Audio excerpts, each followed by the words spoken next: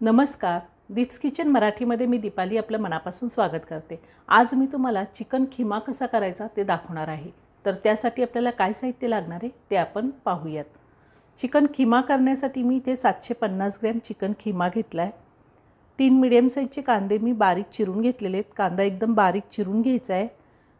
3 medium साईजचे tomato सुद्धा मी बारीक चिरून घेतले, तेही एकदम बारीक चिरायचे। थोडी कोथिंबीर मी स्वच्छ धुवून बारीक चिरून घेतलेली, 3 हिरव्या मिरच्या बारीक चिरून घेतलेल्या आहेत, 2 चमचे आलं लसूण पेस्ट घेतलेली, 1 चमचा बटर घेतलेले, 1 चमचा लाल तिखट, पाव चमचा हळद, 1.5 चमचा धने पावडर, अर्धा चमचा जिरे पावडर, अर्धा चमचा गरम मसाला, 2 छोटे चमचे लिंबाचा रस, चवीनुसार मीठ आणि खडे मसाल्यामध्ये मी 2 तमालपत्र, 2 दालचिनीचे तुकडे, 2 हिरवी विलायची आणि 1 मसाला विलायची घेतली।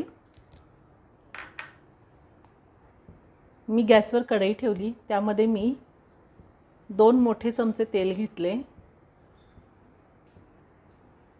तेल गरम झाले, आपण तमालपत्र घालूया, मसाला विलायची, हिरवी विलायची आणि दालचिनी।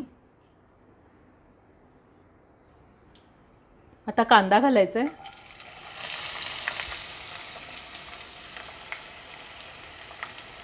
कांदा एकदम बारीक चिरून घ्यायचा आहे आणि आपल्याला कांदा लाल होईपर्यंत परतून घ्यायचा आहे।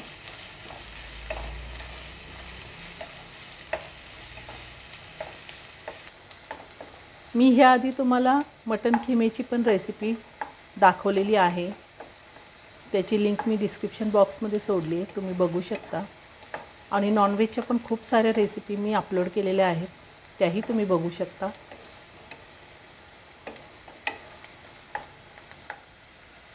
कांदा आपला परतून झाला आहे, कांदा चांगला लाल झालेला आहे। आता आपण त्यामध्ये हिरवी मिरची घालूया, आलं लसूण पेस्ट घालायची आहे आणि हे छान मिक्स करून घ्यायचं आहे। कांदा आपल्याला असाच लाल परतून घ्यायचा आहे। आता त्यामध्ये मी थोडी कोथिंबीर घालते आणि पुन्हा छान परतून घेऊया।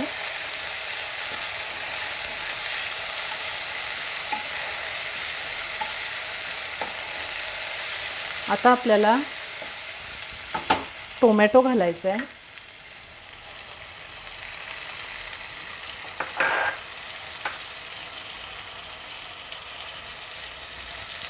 आणि टोमॅटो चांगला मिक्स करून घेऊया।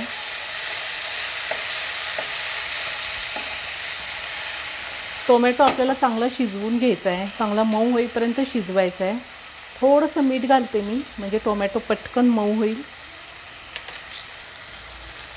तर आपण चांगला एकत्र करून घेऊया, मिक्स करून घेऊया चांगला टोमॅटो। आता मी झाकण ठेवून 1-2 मिनिटं टोमॅटो चांगला शिजवून देणार आहे। 2 मिनिटं झालेली आहे, आपण टोमॅटो शिजलाय का पाहूया। टोमॅटो शिजला आहे, चांगला मऊ झाला आहे। मी टोमॅटो बारीक चिरून घेतला होता, तुम्हाला जर बारीक चिरून नसेल घ्यायचा तर तुम्ही मिक्सरमधून फिरवून सुद्धा घेऊ शकता। टोमॅटोची बारीक पेस्ट तयार करून घ्यायची।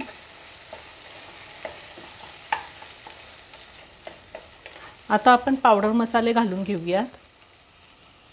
मी हळद घालते,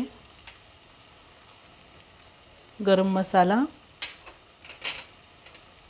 जिरे पावडर, धने पावडर, लाल तिखट। आता हे मसाले आपण पुन्हा 1 मिनिटभर परतून घेऊया चांगले। मसाले मी 1 मिनिट चांगले परतून घेतलेले आहेत। आता आपल्याला चिकन खीमा घालायचा आहे।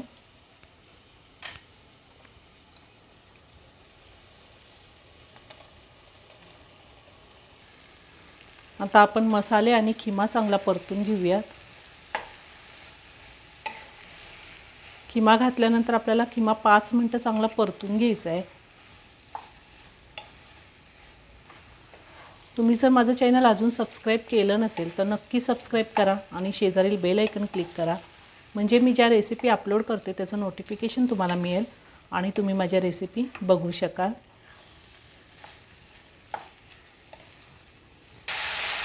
मी 5 मिनिटं खिमा चांगला परतून घेतलेला आहे। आता आपल्याला चवीनुसार मीठ घालायचे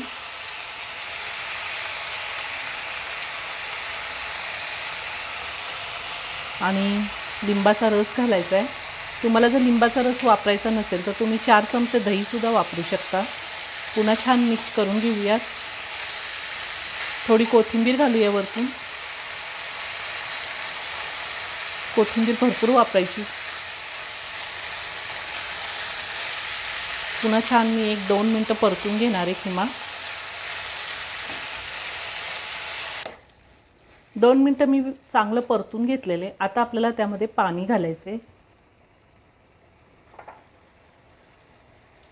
मी अर्धा ग्लास पाणी घातले।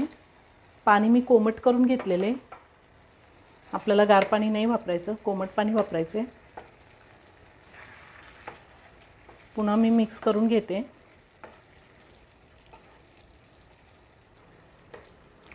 आता आपल्याला झाकण ठेवून 10 मिनिटं खिमा शिजवून घ्यायचा आहे।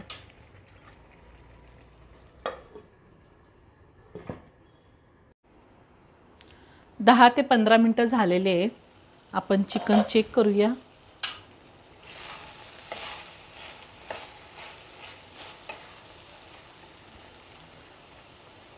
चिकन खिमा पटकन शिजतो, तर जास्त वेळ लागत नाही। आता आपण वरतून बटर घालूया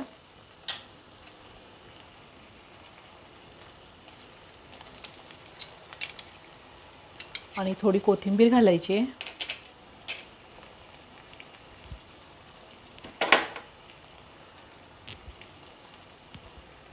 आता आपण छान मिक्स करून घेऊया।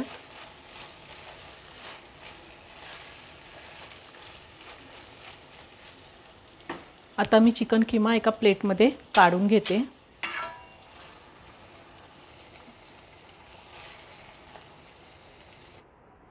तयार झाला आपला चिकन खिमा।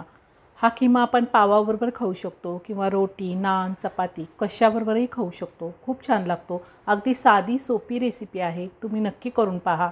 व्हिडिओ जर आवडला असेल तर व्हिडिओला लाईक आणि शेअर करायला विसरू नका। रेसिपी आवडली असेल तर कमेंट करून नक्की कळवा। पुन्हा भेटूया अशाच एका छानशा साध्या आणि सोप्या रेसिपीबरोबर। धन्यवाद।